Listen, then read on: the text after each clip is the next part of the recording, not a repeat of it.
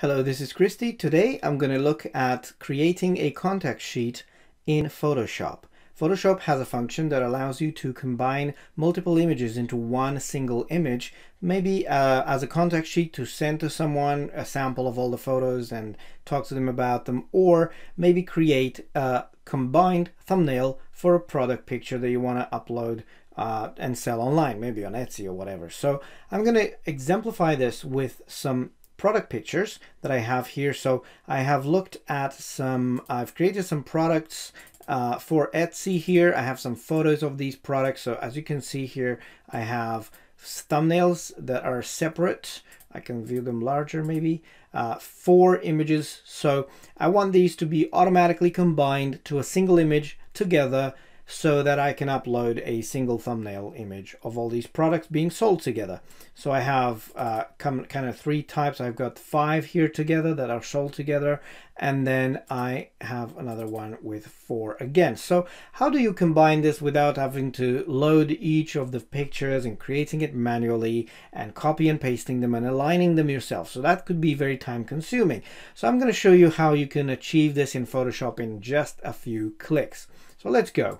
In Photoshop, you go to the File menu, and the first thing you need to think about is you need to have them organized like I do. So all of the images you want together. So if you have many folders with images, you want to put them all together that you want to end up together in a contact sheet together. So I'm saying together too many times, but anyway, these are 4 products here. I want to combine them together. In another folder, there's another set that they need to be together. So here we go. In Photoshop, go to the File menu, and Photoshop has a lot of functions here, but the one you want is go to Automate and select Contact Sheet 2. So I'm going to click this, and let me bring this into view. I've already tested this, so I'm gonna go again and choose. So the first thing you need to select is the source images. So you can choose a folder, you can choose files. You can add the files yourself by browsing here and adding them yourself. But if they are already in a folder, you go to folder. So you click choose here, and you browse to your folder, and notice I'm not going inside of each folder individually because I want this whole thing to be done for me automatically. I don't want to have to select each folder, so I'm selecting the folder above that, which means this is the folder here called scrunchies. So I'm selecting this folder, and Photoshop is going to find all 3 here. So I'm going to show you another option there that you need to tick.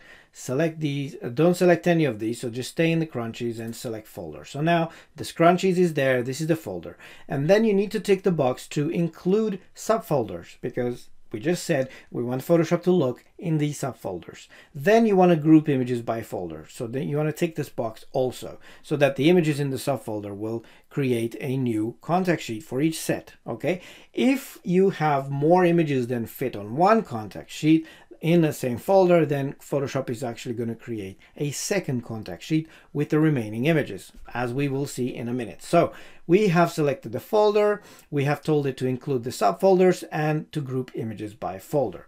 Now on to the next section, the document, the resulting document with your images in it. So this applies to all of the resulting contact sheets. If you have more folders, each one's going to create a document like this.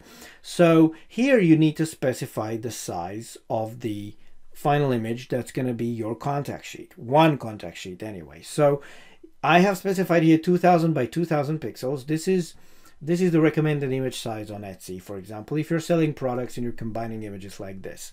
And then you can specify the resolution here in DPI. This is kind of large.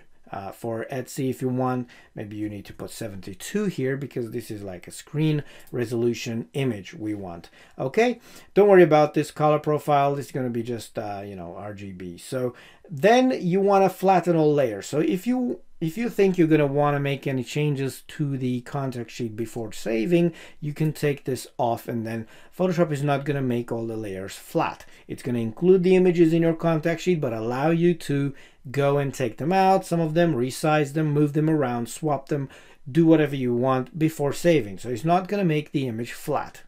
Okay, I'm actually going to tick the box to make them all flat because I don't want to make any changes.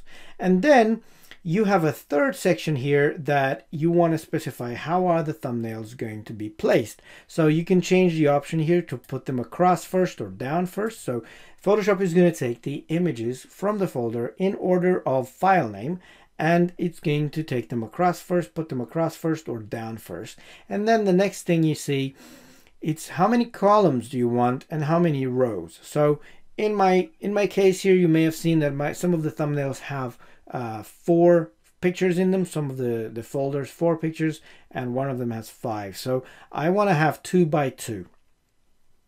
With the exception of the one that has 5, this is going to create two contact sheets.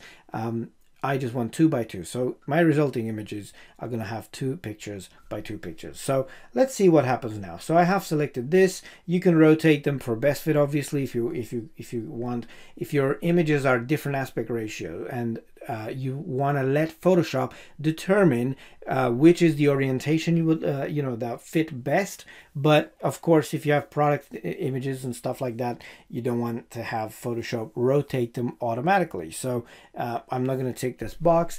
And finally, one option you may not care about is to use the file name as a caption. So if you tick this box here, you can choose the font and the format, the bold, italic, whatever for that font, and the font size to show as a caption next to each picture.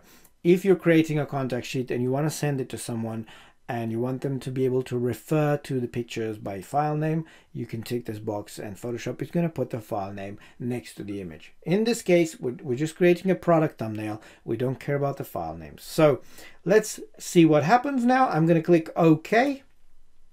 And as you can see, Photoshop is adding layers here on the right for every file, and the files are being created and added across the top. You see the tabs here, and you can see them in being flattened now. And look at this. This is my contact sheet for the first one, or the fourth one anyway. Let's go to the first one here. So we have 4 images here. They have some spacing around, and you can see that the background is not uniform. So it's not the same color. So you can tell where each picture ends. So this may not be what you want for your product. So I'm going to show you how you can actually probably deal with that later in another tutorial by selecting these products and taking them out and then placing them without the background. So we're not doing this now. So these are the resulting contact sheets. Now remember, I had 3 folders and I have 4 contact sheets because I selected 2 by 2 and one folder had 5 images. So now this is created 4 here, and then it automatically created a new contact sheet with just 1 picture on it. If you don't want that, then you need to make sure that the pictures in the folders are exactly the number you want. Okay, and here's the last one. So this has been a very simple tutorial to create a contact sheet. In this case, I'm using this to create thumbnails for products to be sold on Etsy together. So I'm combining these images. So if you have a lot of products, this is very useful and very time saving. Thank you for watching. I hope you enjoy my tutorials. If you like them and find them useful, please subscribe to my channel and share it with your friends, and see you next time.